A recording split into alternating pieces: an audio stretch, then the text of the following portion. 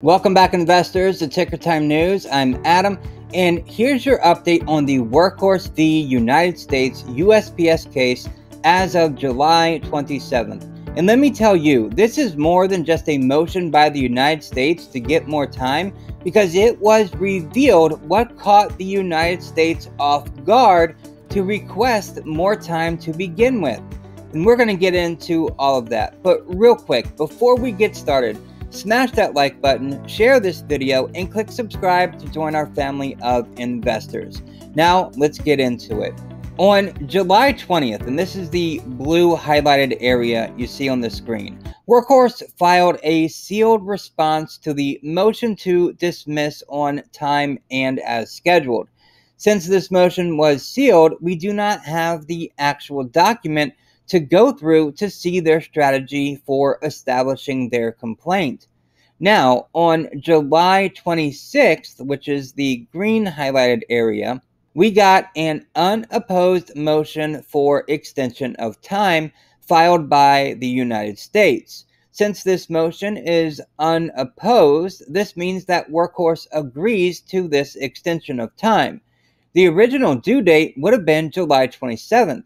But this extension gives the United States an additional 7 days until August 3rd to respond to Workhorse's response.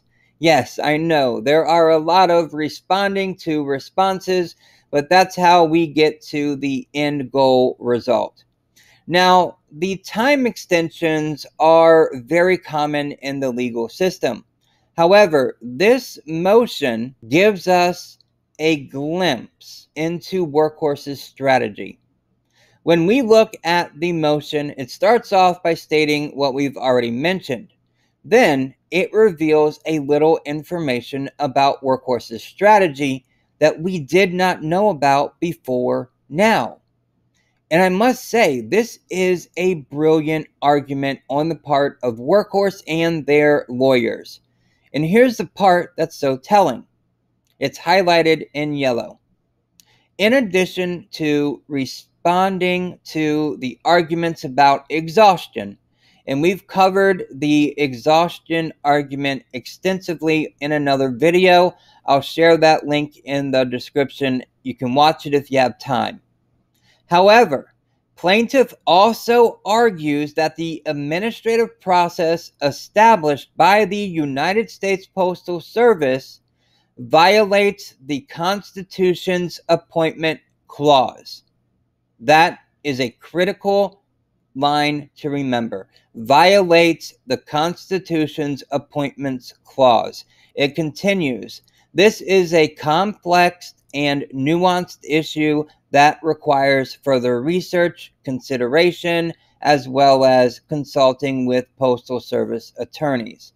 To adequately respond to plaintiff's appointment clause argument, additional time is necessary. And boy, oh boy, do they need that additional time to respond. Because there was a Supreme Court ruling just this past June that is going to shed a lot of light on what this violation of the Constitution appointment clause is.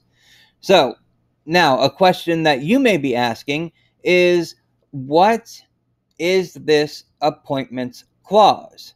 Well, a quick search of the Constitution, and we get to Article 2, Section 2, Clause 2, and I've highlighted the important parts and I've taken the legal parts out. But in essence, the President shall nominate, with the advice and consent of the Senate, which is the confirmation hearing, appoint all officers of the United States.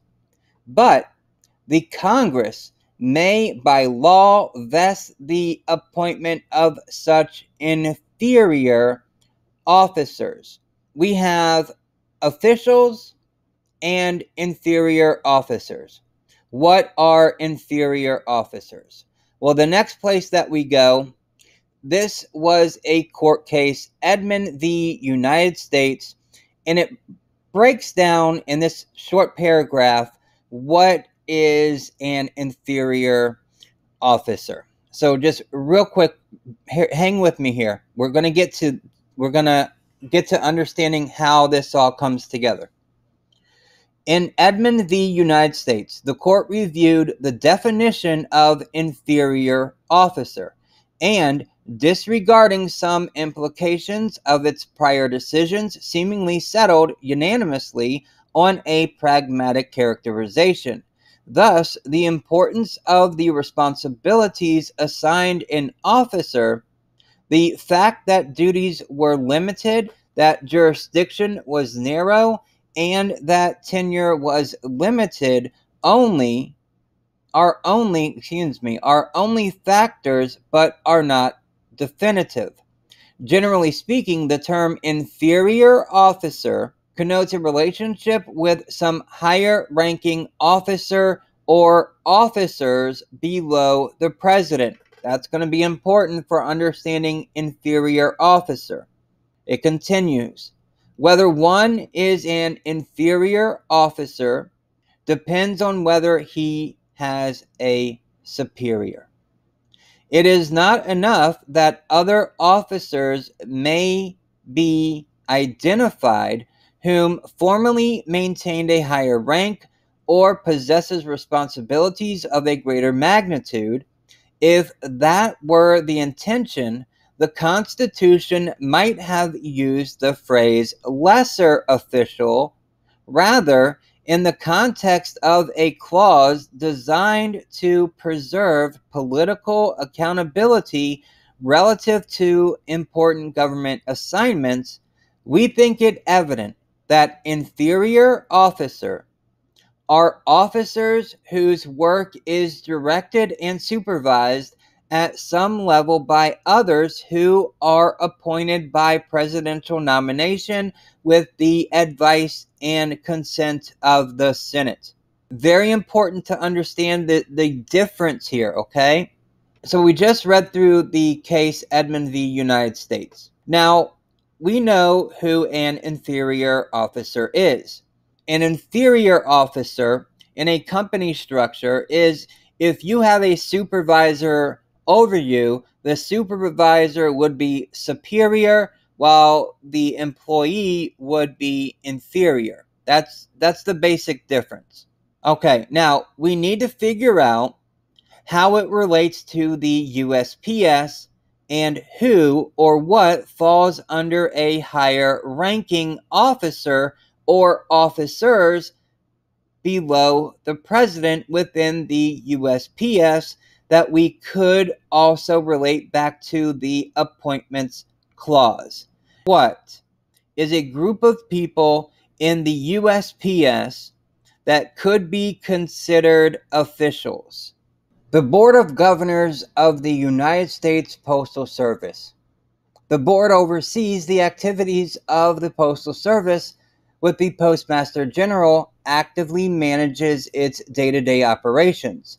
Now, the board controls expenditures of the USPS and reviews its practices and policies. There is one important job the board handles, and that's the election of the Postmaster General.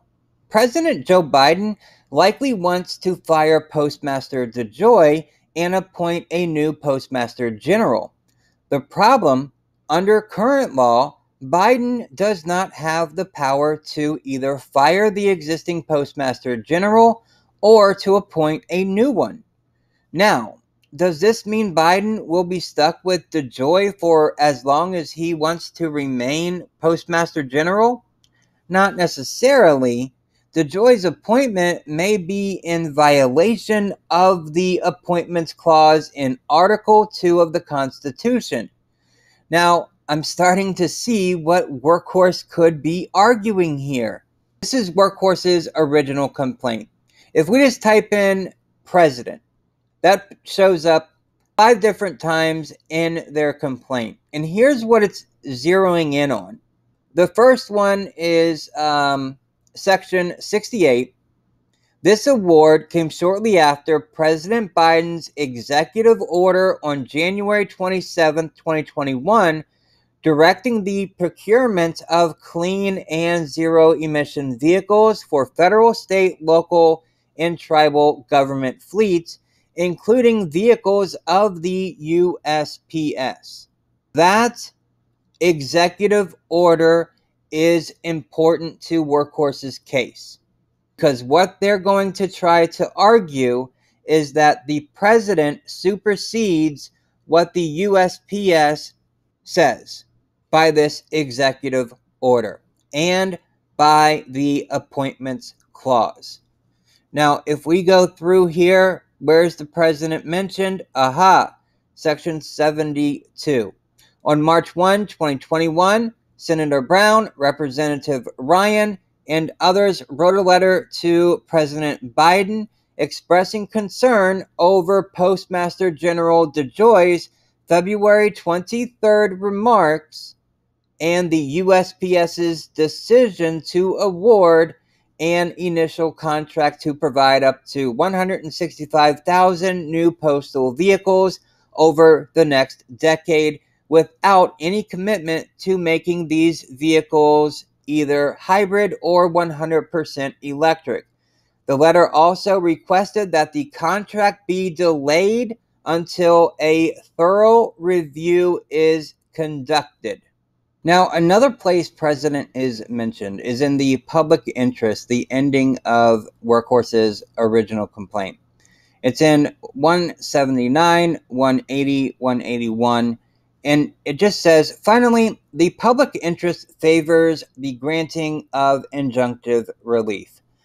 Second, and as demonstrated by President Biden's recent executive order, congressional discourse, and other public attention, retail investors, the public interest in the USPS's vast fleet, environmental sustainability, and fiscal responsibility favors the granting of injunctive relief.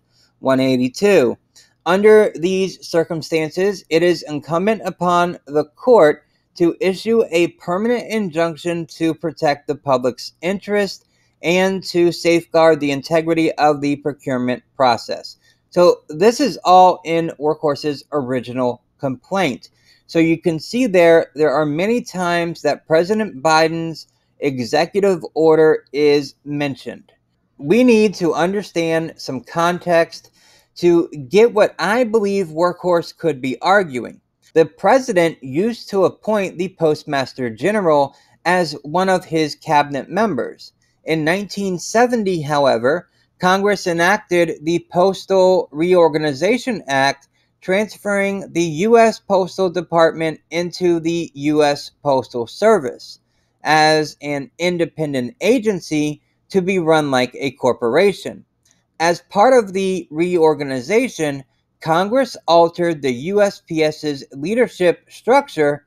Instead of the Postmaster General serving as the head, Congress placed the Board of Governors, which consists of up to 11 members in charge, 9 members appointed by the President and confirmed by the Senate, while the other 2 members are the Postmaster General himself and the Deputy Postmaster General. Can you see where this is heading with the appointment clause and why it's unconstitutional?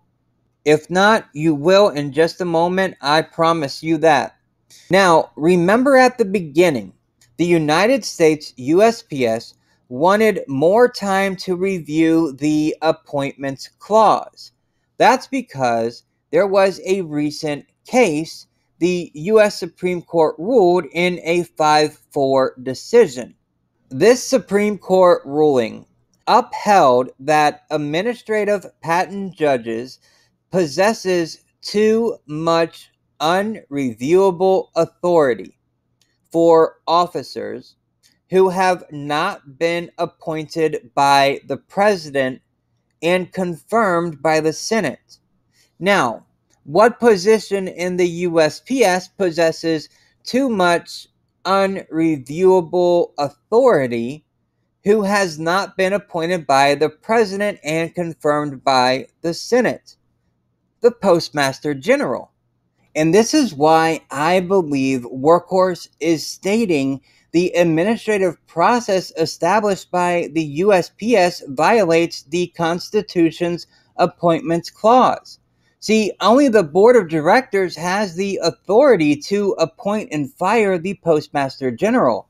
Effectively, the President has no say in who the Postmaster General is, except indirectly through the selection of board members. Once appointed by the board member, the Postmaster General also becomes a voting member of the board, which is a key constitutional point that Workhorse is possibly claiming or challenging. This is where the Appointments Clause, which lays out the process for appointing federal officials and judges, comes in. It categorizes federal government officials as either superior or inferior. If the officer is a superior officer, only the president can make the appointment, which must be confirmed by the Senate. If the officer is an inferior officer, Congress may authorize judges or department heads to appoint that officer, and Senate confirmation is not required. DeJoy was appointed by the Board of Governors, not the President, and the Senate has no say in his appointment. That would be perfectly fine if DeJoy were an inferior officer. But is he? The Constitution does not define superior or inferior officers, but the Supreme Court has provided guidance in case law like the Edmonds v. United States that we already reviewed. But the Supreme Court has provided guidance in case law like the Edmonds v. United States that we reviewed earlier. And if we come back to the case from June, the United States v. Arthrex was a case about drawing the line between superior and inferior officers, a distinction created by the Constitution's Appointment Clause. The key Supreme Court precedent on that dividing line is Edmonds v. United States, which I mentioned we covered earlier, but it held that an officer is inferior only if directed and supervised by a superior appointed by the President and confirmed by the Senate, which the Postmaster General is not. But if there is any federal official who is subordinate to a department head who should be considered a superior officer, it is the Postmaster General. In addition to having vast powers and responsibilities, the Postmaster General is unique in being simultaneously subordinate and equal to the other members of the Board of Governors. Recall that the Postmaster General is not only the head of the USPS, but a voting member of the Board of Governors. This position is in every way the equal of a board member, except that the others can be fired by the President for cause, but the Postmaster General can only be removed by the board. The Postmaster General's status as a board member may be the clincher for superior officer designation. Every member of a multi-member body heading an agency must also be a principal officer because of their equal powers. They each have unilateral authority to tip a decision one way or another. Because the Postmaster General could and should be deemed a superior officer, the only person who has the power to appoint him is the President. The statute authorizing the Board of Governors to appoint a Postmaster General then violates the Appointment Clause. The Postmaster General is unconstitutional.